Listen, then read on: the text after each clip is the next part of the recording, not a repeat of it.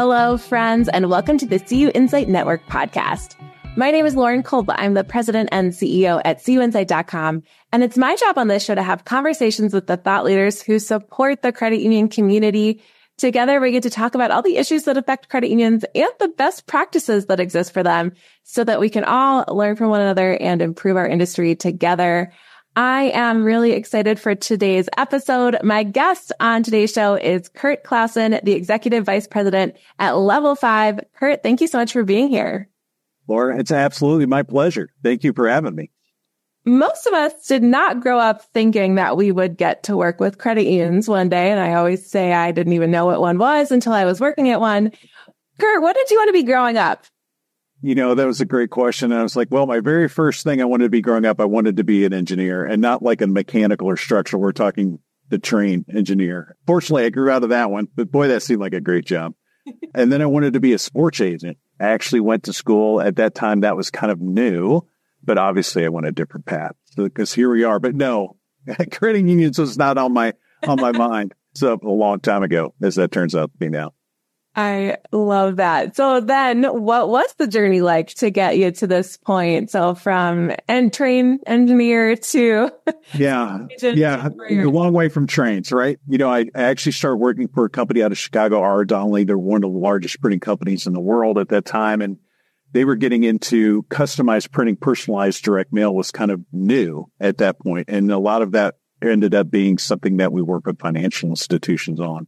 And so that actually then migrated into statement printing, where we actually did statement printing for financial institutions. One of the first companies to actually put statements on the internet. If that tells you 20 years ago, that's how far back we were. And it was it was terrible, but that's how it started. And then I ended up going to work for a hardware company that brought cash recycling, cash dispensing to the market, which was invaluable to not only know how the technology works and how those integrations work within the technology ecosystem, but how that works from a branch functional standpoint was important. Had also had a stopover at Equifax where we did credit services for commercial and kind of understood that credit underwriting and the process around that.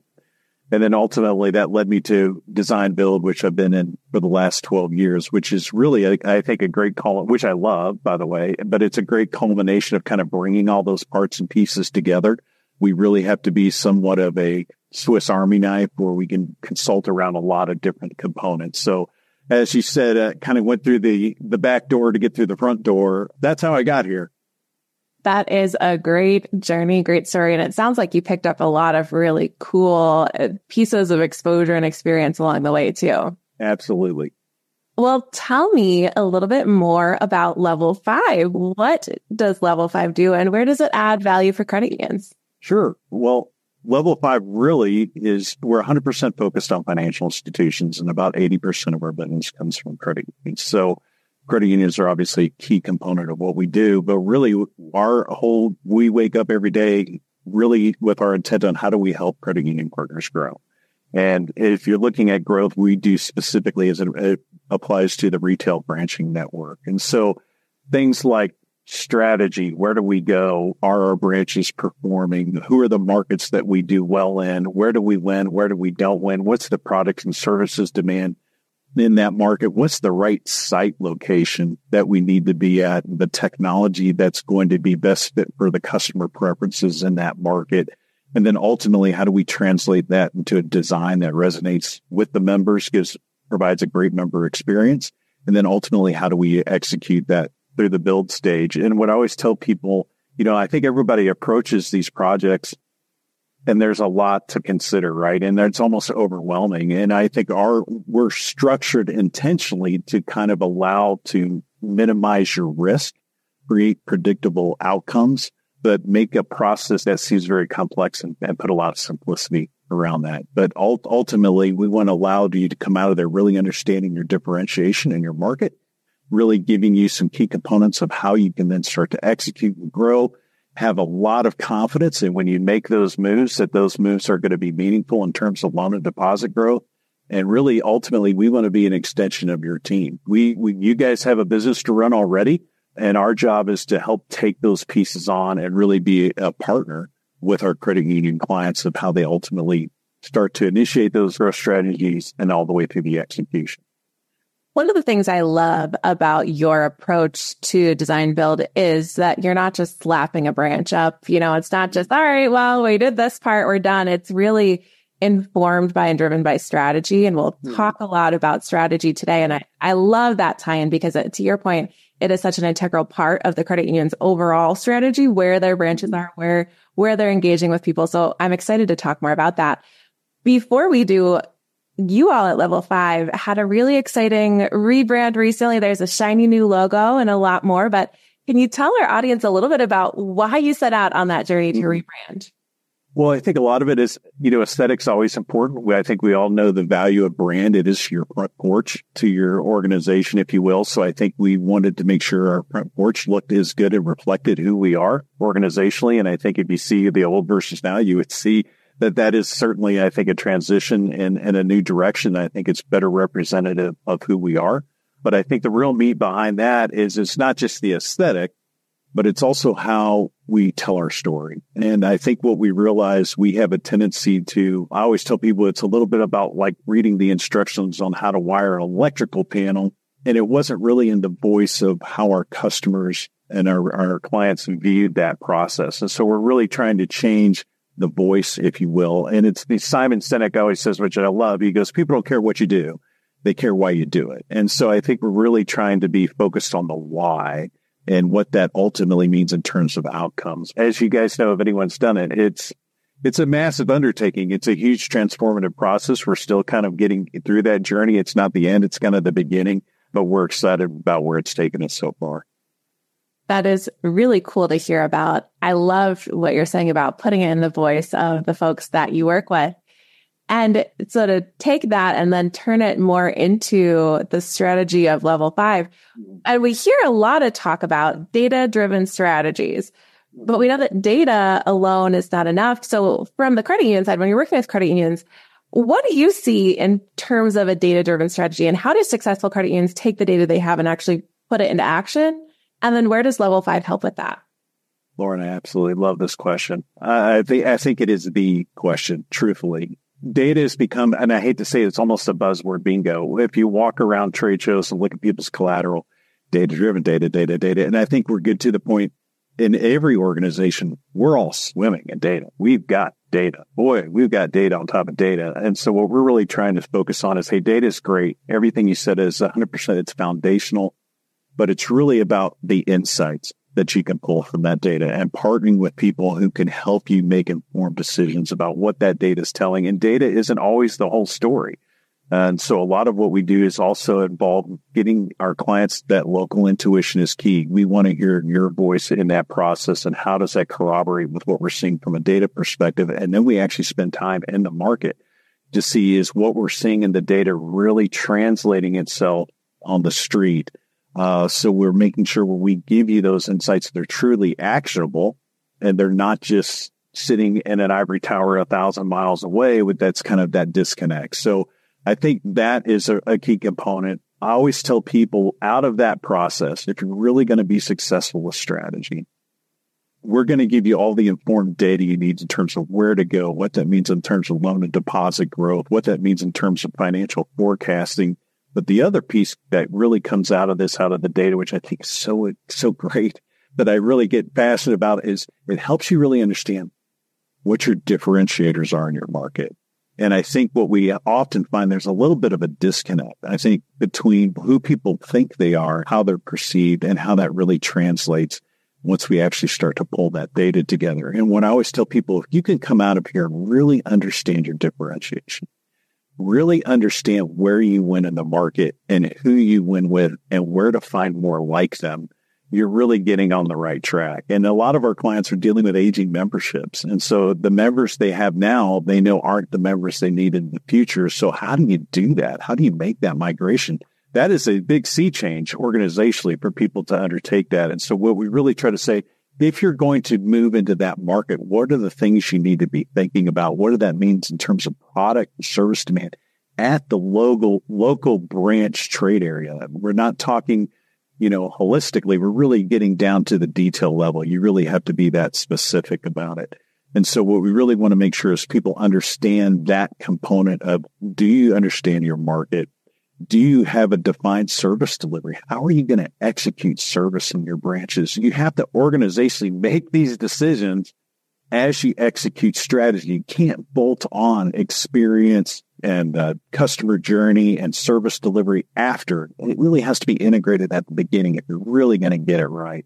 Because all those pieces have so many dependencies, right? We're just talking about the branch network. There's digital, online, there's all these other components that have to be kind of thought through. So we really want to make sure you're walking out of there with those things defined organization, because if those things aren't, they have a tendency, it's kind of like the tires are a little wobbly, right? And so we want to make sure we're really getting those things locked down. And I guess the other couple things I've mentioned is organizational commitment to the strategy. And that's a level 5 responsibility, and it's our clients' responsibilities. We don't want to do something where you go, thank you guys, and you put it in the drawer and we never see it again. Is if we haven't done our job, if this isn't something you guys take out on a daily, weekly basis and say, are we running and executing the plan? Is this really integrated into our DNA? Or is this just a plan for the sake of a plan? And so we really try to make sure we're giving you an actionable plan that becomes kind of your roadmap, your playbook on how you're going to execute your branch strategy looking out the next 5, 7, 10 years.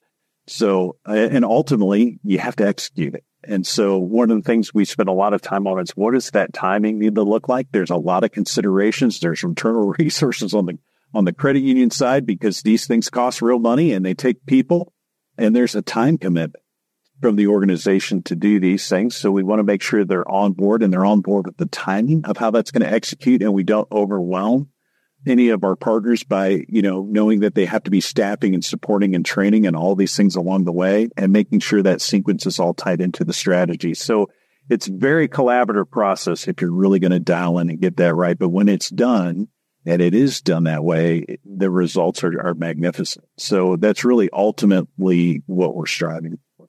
That's a long answer. What I'm hearing is you can't build a branch in a silo. You cannot.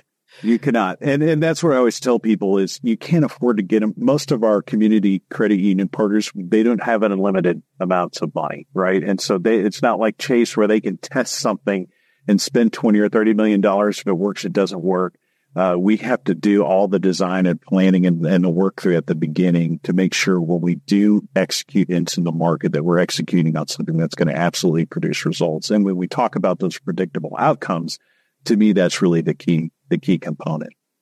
So based on that strategy work and knowing that credit unions are obviously looking for a return on their branch and their branching strategy, how do successful credit unions go about designing their products, choosing their technology, and how that all kind of plays into that branching strategy together? What would you say is a successful roadmap for credit unions doing that? Yeah, I think the successful roadmap on that is one thing is really making sure you understand local demand for products and services, which is, what I always tell people, there can be great locations for a financial institution, but might not be for your financial institution, depending on where you win from a product and services standpoint. And also, and just conversely, you may find things that you want to add to your quiver that you may not already offer in certain markets because of that high demand, or they support a demographic that you're currently not servicing well that you want to start taking advantage of. So I think that's really one of the keys from that perspective. I think technology preferences, what we try to give you some indication of is how likely are members within a specific trade area, comfortable with using member-facing technology. Is that something that they've shown a propensity to use? We've seen those examples where you just put the wrong tech in the wrong branch. And there's a lot of nuances there, so I don't want to paint with too broad a brush. But I think we want to give you some indication of the personalities that are walking through the door is really going to be a key component. And you can't ever take out of it, the what's in it for me. This is a business where you have to earn a return, be good stewards of the members' money. So what is that return in terms of loan and deposit growth? And ultimately, what does that mean in terms of the sequencing of the financial impact? So really, it's stitching all those things together, but being really smart and paying a lot of attention to what happens within that 3 or 4 or 5 mile radius around that trade area is really key, and making sure you're customizing that approach for those individual markets as it makes sense. And that can impact branch size, it can impact staffing, it can impact technology. And so while we do love a prototype and we do love brand recognition and consistency, we also want to be mindful that everyone considers that relationship with their credit union within that branch that they go to. So we want to make sure we're being really thoughtful about what happens within each one of those specific locations. I want to ask you too about what I consider the fun part, which is branch design. Yep. How does understanding that specific market drive some of the elements that you might include in a credit union's branch design? Do you have any examples? Yeah, I would tell you one of the things we want to make sure to is how similar or dissimilar the market is that you're serving. We do find some that are, oh my gosh, these people are all the same people. You know, they may have 2 or 3 nuances, but they like the same things. They have very similar educational backgrounds, very similar income backgrounds. And so when you have that type of scenario, product advertising, it can be extremely successful. And I think the key is understanding what the products and services that they want, and then making sure you're delivering those products and services within that environment. We can go down a long road around how you do that. So I probably won't have time to get into that. But conversely, you may have a dissimilar market. And so that's going to really require like lifestyle advertising, testimonial type advertising. So, and we also want to understand, who are these people? Where do they work? What do they do? What's going to resonate with them? We do have a cool example from a credit union we did in Colorado. It's going to be very nuanced for people who aren't in Colorado, but they're very outdoors oriented. They love the mountains. They love everything about that lifestyle.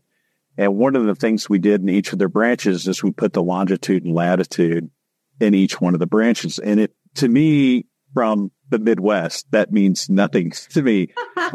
But when you do spend a lot of time in the mountains and hiking, they would come in and they would immediately point to that and they go, this place gets it. They get who their market is. So I think it's those fine details that you don't really know at the granular level until you really know who the market is and the personalities that you're serving. And to me, it makes the difference between a good branch and a great branch. And I tell people the cost is really going to be about the same. So let's make a great one. So let's go through the time to really pay attention to who that customer is, how you then bring in your strategy, your values, your mission, your branding, and how do you bring those pieces together to really make that magic work? And so that's where I think it's kind of the combination of the art and the science piece. I always tell people you have to bring both. It's like you always pull the strategy in. Who are these people we're serving? What do they look like? What do they want? What do they do in their free time? So you're going to know all of that stuff. You're going to understand what's the product and services demand. You're going to understand what's the technology? How do they like to be serviced in here? How do we make them feel comfortable? And then I always tell people, here's the 3 big things I can tell you. This is the secret sauce. So if you're paying attention, now's the time to write down. So we did a lot of research with a company called Motista around, everyone talks about engagement in the branch. And so, but they always say, yes, absolutely. I'm going to back up for 2 seconds, Lauren. So when I ask people, what's your differentiation at a credit union? What is my answer 99 times out of 100? I'm going to guess people helping people or member service. Service. And I always say you can't differentiate on service. I'm sorry to tell you, but the guy across the street, they know their customers' names too. And they're pretty nice people over there. So we really want to make sure when we're doing this, we're really getting in the nuts and bolts of differentiation in a way that resonates, that a way that really is you. When people walk in and go, this is my place. I am at home here. I feel the work that they've done to bring out those local influence to connect with me from a community standpoint. So community is a huge one for engagement. Is you have to make that branch a reflection of the local community. Still want to keep your brand, still want to keep all those things consistent, but how do you do that? And that really becomes an artful piece.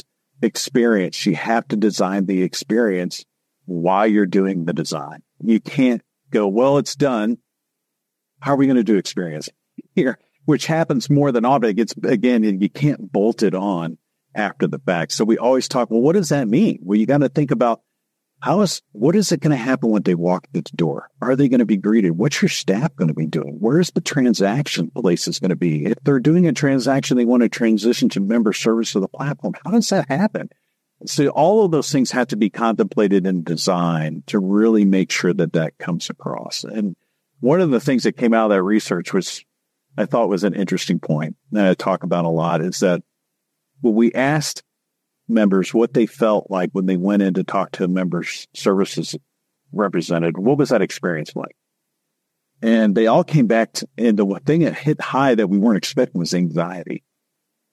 And I think we all think, hey, we're all nice people. Yeah. We're great. We're friendly. But I think people don't realize when it comes to their finances, there's just anxiety. They're nervous about it. And they equated it with like going to see the dentist or going to the doctor. And so I think we just have to be aware of there is a heightened sense of being anxious around what that might look like. So we went a little further. So why does that happen? And then they said, well, we don't like having our backs to the lobby.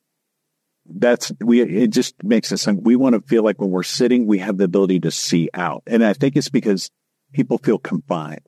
Yeah. And when they feel confined, it raises the anxiety. And so what we want to make sure it feels open, it feels friendly. They have a view of the lobby, that we're not making them feel they're backed into the corner. They also get nervous when that member services representatives over there typing on the computer and they don't know what's going on. I think they're like, I know they're seeing something really bad.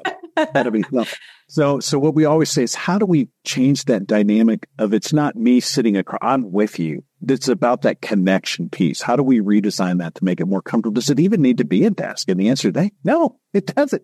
So how do we bring that into a more friendly environment to make that better in a way that makes a reflection of you? I always tell people, don't do something goofy because you think you have to do something different. Make it in a way that you're comfortable doing it. Own how that's going to be for you. And then the last piece is trust. And people say, well, how does trust come across? I think trust is about how you engage people and branch the level of warmth that you do when you put around that, your confidence in how you stand behind your products and services. But again, that community experience and trust people. If you want to make a difference and you want to be just from good to great in a branch environment, I really think that is where getting those three components right. And it's not easy, especially on that first one, is to get those components dialed in. Again, I'm talking way too long. Well, Kurt, I'm sold. If I had any branches to build, you got my business. All right, well, good. I'll update the sales forecast. All right. Yeah, right. Well, as we look to the future, you just completed this really cool rebrand of the brand new logo. What's next on the roadmap for Level 5? I think we're always going to continue to push the envelope in terms of what it looks like from our strategy component and our consulting component. We brought in a big piece of artificial intelligence to kind of help us mine through data. Competition is fierce. I mean, I think we've seen what's the recent releases by Chase and Wells Fargo, and I think it's PNC with they're really pushing into the markets now with new branches. I think we've seen, and from the credit union perspective, how many recent field of membership expansions have we seen? So I think there's a lot of movement into the market and into new spaces. So we're just trying to make sure we're really refining that data down to the detail level. It's going to take that kind of expertise and diligence around really making sure we're pulling those really key components out of the market to make sure we could continue to have our clients be successful. So I think that's a big one. We're looking at putting things on digital applications, a mobile app to kind of bring some of those things more portable in terms of the strategy and some components about how we may do that from like a scorecard perspective, and just bolting some additional things around our consulting offering. Member segmentations continuing to be a big one, is continuing to keep refining that, getting it more detail, because member behaviors are changing. Commuter patterns have changed with COVID, lots of hybrid work environments. So we just need to understand how people move within their communities, and that affects placement, that affects products, that affects a lot technology. So we just want to make sure we've got visibility into that. I think we talked about the Level 5 experience. I think that started with our website. These projects are typically 3 to 5 years engagements. We want to be a great partner. But I think we also recognize there's project fatigue. So we're like, how do we make this easier for people? How do we become that people, we walk through the door, they're, oh my gosh, Level 5's here again. Not, oh my gosh, Level 5's here again. And so I think that's where we're really trying to say is, how do we work together as partners? So every engagement now, before we ever start, we like, how do you like to work with your partners? What do you need from us in terms of how many meetings do you like to have? How long do they need to be? How often do you meet with our construction team? So we just really want to make sure we're cognizant. I mean, I don't think people have ever been busier. I mean, I will tell you, I think our credit union leaders are tasked with more things than you could probably imagine. So we want to be the easier part of their day, not the harder part of the day, knowing that this is a huge organizational, responsibility. So we got to balance those two things, but I think we're just trying to be the best that it can be. I think people do. I don't know if you know, but we are a referral-based organization. We don't have salespeople. So we truly, our job and referral is what gets our business. So we want to make sure we're really doing the right things, making sure we don't just get one project, but we get the next 10 years of projects. And you don't do that by doing it the same way we did it even 2 years ago. So I think that's going to be, construction, better, faster, cheaper. I think we're always looking at with inflationary costs. I mean, we see costs in construction. I don't need to tell you guys what that looks like, but, we're saying, how is there creative ways to bring things to market with materials, whether container type projects, micro branch solutions? Is there a way to do that to get people on the market faster? Is there a way to get them there cheaper? And is there a way to just take some of the burden of the time and make that better? So I will tell you, that's taking a lot of our resources right now to figure that out. The last thing is we do have a level 5 foundation, which is something we started last year, but we really didn't put it out publicly till we redesigned our brand and our website. But it's really about giving back to the community and the causes that our partners care about. I mean, our success is all hinged around your success, but a lot of that is based around giving back. And so that'll be something I think we'll continue to see more from us in the coming months. That is just a ton of really exciting stuff. And I am guessing some of our listeners right now are asking how they can get in touch with you. So we're going to put contact information for Kurt and his team at Level 5 right here in the show notes. So if you are listening, you will see that there, as well as the website for Level 5 with that brand new logo. Kurt, as we wrap up the show, I always like to have some fun with rapid fire questions. Oh boy. We let our listeners get I'm nervous now. The questions are rapid, but your answers don't have to be.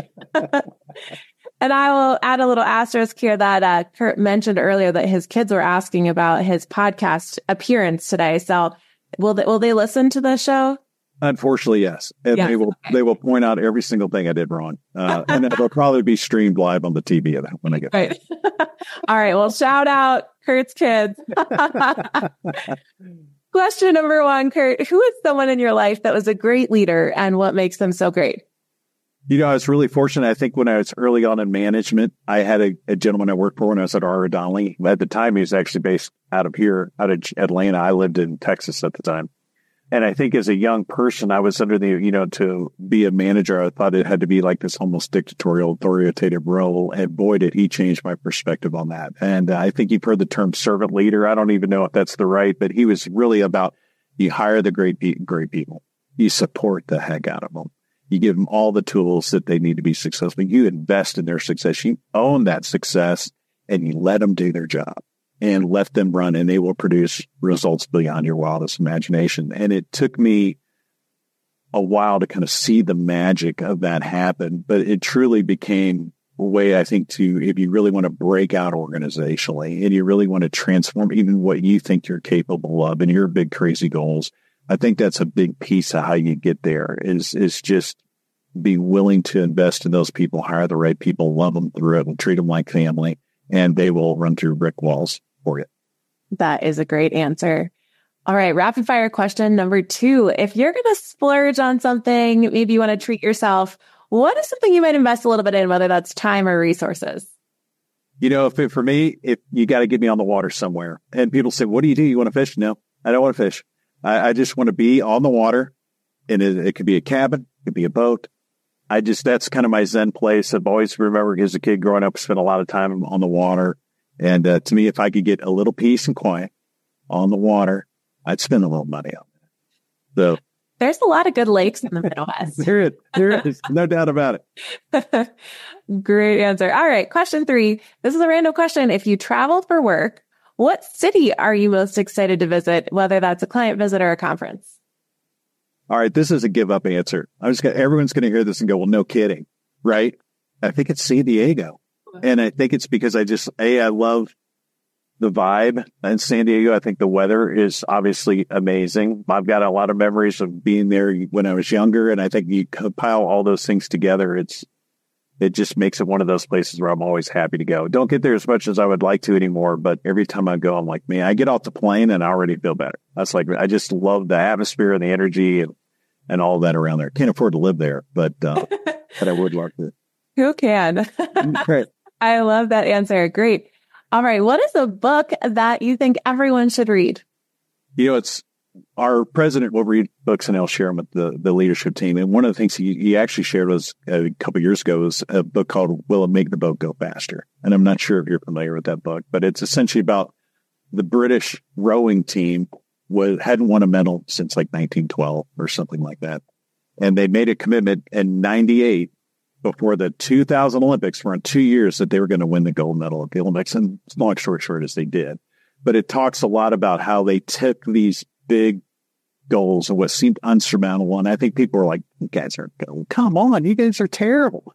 And how they went through the process of kind of prioritizing really what was important, asking the why questions around, does it align with strategically with what they're trying to achieve, and putting it in a very practical way. And I love that because it's really small chapters. And if you're ADD like me, you can read it real short bursts, but feel like when you're done with 8, 10, 12 pages, you're like, wow, that's actually pretty good. That's something I could actually use, which for me is perfect because I have a tendency to have attention issues. So it's better for me that way. I think that's the way of the world these days. We've got very short attention spans. We're going to link to that book in the show notes here. I have not read that one, but I will add it to I'm telling you, it's great. It's awesome. Really great.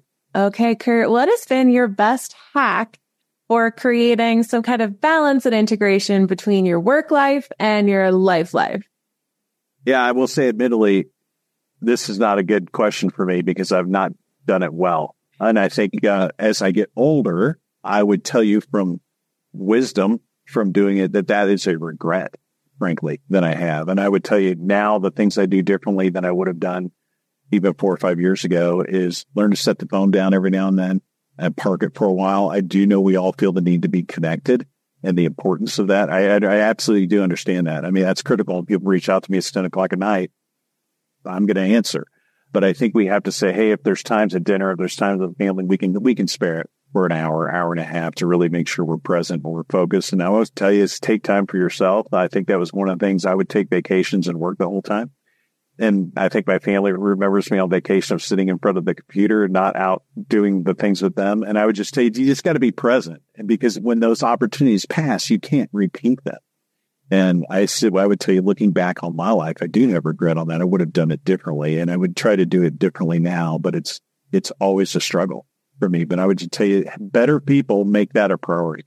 I think it helps you as much as it helps everybody else, recenters you, makes you really understand what you're doing all this for. And I think just gives you a chance to recharge a little bit. So don't learn from me, learn from what I didn't do and do that better. I like it. Well, we're going to link to everything we talked about in the show notes, like I said, along the way. But Kurt, my last question for you is, do you have any final thoughts you'd like to share or any final asks of our listeners today? I would just say challenge yourself to be great. There's one of the things I talk about when I do my presentations. There's a book, and Lauren's go, oh, great. Now I got to link to another book. But there's an older book out there. It's called Differentiate or Die. And it studies like 27 different product categories. And the comparison the author makes is one between soap and banking. And on a scale of 0 to 100, how much differentiation did the customer see between different soaps and different banks? And think about all the crazy soaps out there, all the different banks and credit unions out there. Banking got a 0 on that score, and soap got 100. Wow. So I'm like, if you can differentiate soap, that means we're just not there typically on financial institutions. And I think the market is really craving that. So I always tell people, don't be afraid to be bold. Take a stand. Be different. It's okay to have a strategy that's not the same as everybody else. I think that's where I think it's all a little bit about we want to be everything to everyone. And I think it's just getting harder in our markets to do that. And so I would just say, hey, don't allow yourself, because the new brand's a good example. I have a tendency to want to pull back to the way it used to be. And I think we have a tendency to do that organizationally in credit unions as well. And I would just tell you, be bold, be different, have a crazy idea. And if you crazy growth goal, let's go get it. And in the crazier it gets, you need to call me, because we could be crazy about helping you get there. Well, what better partner than Level 5 to really level up what the credit union industry can do, especially through their branches and their overall strategy. Kurt, thank you so much for being on the show today. It was a blast. Lauren, thank you. I had a blast too. Hopefully I'll get invited back. Hopefully I don't get voted off the island. You'll definitely be invited back. Hopefully we can do this live in San Diego sometime. I would love that. Let's do put that on the list. Well, stay well, my friend. And thank you to all of our listeners today for tuning into the CUInsight Network podcast. And we will be back again next time.